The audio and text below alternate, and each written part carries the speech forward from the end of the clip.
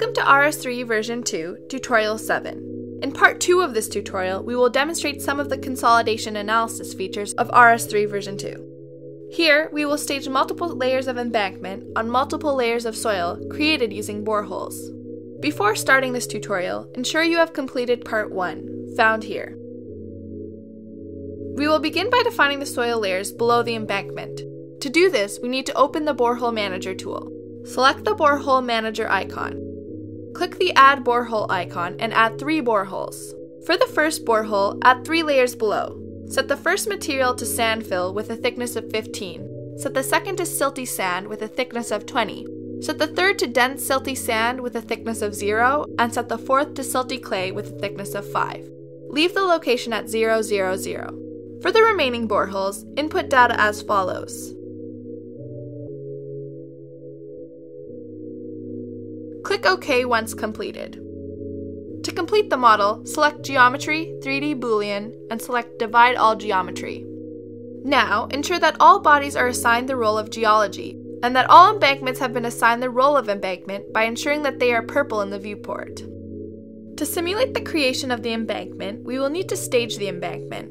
Ensure that Stage 1 is active. In the Visibility pane, select all 4 embankment bodies, and in the Properties pane, change the applied property to No Material. Select Stage 2 and select only the bottom embankment body, and set the applied property to Embankment Fill. In Stage 3, select the second from the bottom embankment body, and set the applied property to Embankment Fill. In Stage 4, select the second from the top embankment body, and set the applied property to Embankment Fill. In Stage 5, select the final embankment body, and set the applied property to Embankment Fill. To assign the groundwater boundary conditions, select the Groundwater Workflow tab. Ensure Stage 1 is selected, then enable Faces selection from the toolbar. Hold the Control key and select the faces shown. Select Groundwater, Add Groundwater Boundary Conditions. Open the Groundwater Properties dialog. Set the name to TH-10.5 and set the type to Total Head. Change the total head value to -10.5. Click OK. Next, select the Loads Workflow tab to edit the loading conditions. Select the Field Stress icon. Set the field stress type to Gravity and set K1 to 3. Click OK to close the dialog. Select the top embankment face, then select the Add Loads icon. Set the magnitude to 5 and install at Stage 5. Click Apply. We will now move on to the Restraints Workflow tab to assign restraints to the external boundary of the model.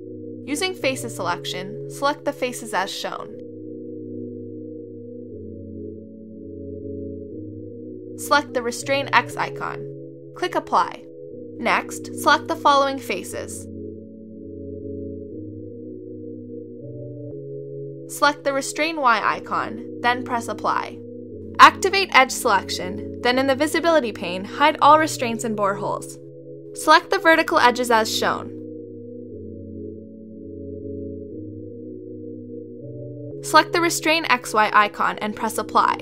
Once again, activate Face selection. Select the bottom face and select the Restrain XYZ icon. Press Apply. In order to compute the results of our model, we will first need to generate a mesh. Select the Mesh Workflow tab. Select the Mesh Settings icon. Set the element type to 4-noded tetrahedral and change the mesh gradation to uniform. Set the mesh density to medium and click OK. Select the mesh icon to mesh the model. Next, we will move on to the Compute Workflow tab to compute the results of our model. First, save the model by clicking File and Save. Next, save the compute file by clicking File, Save Compute File. Select Compute. Once computation is completed, the Compute dialog will close. Now, to view the results, select the Results Workflow tab. First, refresh the results using the Refresh Results icon. In the Results drop-down menus, ensure Solids is selected. To begin viewing results, add an XZ contour plane by selecting the XZ plane icon. Click OK. To view pressure head results, change the data type to Pressure Head. Select the Contour Options icon. Set the custom range from 0 to 35. Click OK. Deselect the mesh in the Visibility pane to better view results. Cycle through Stage tabs 1 to 6 to view pressure head changes. Stages 6 and beyond all yield similar results. change the data type to excess pore water pressure. Once again, select the Contour Options icon. Set the custom range from -95 to 47. Click OK. Cycle through stages 1 to 7 to view changes in excess pore water pressure. Stages 7 and beyond all yield similar results. Finally, to view the settlement, change the data type to Z displacement. We want to see the vertical displacement under the embankment, so we will define a query point to gather data. Select the Add Line Query icon. Set the origin coordinates to 53, 25, -9, then press Enter.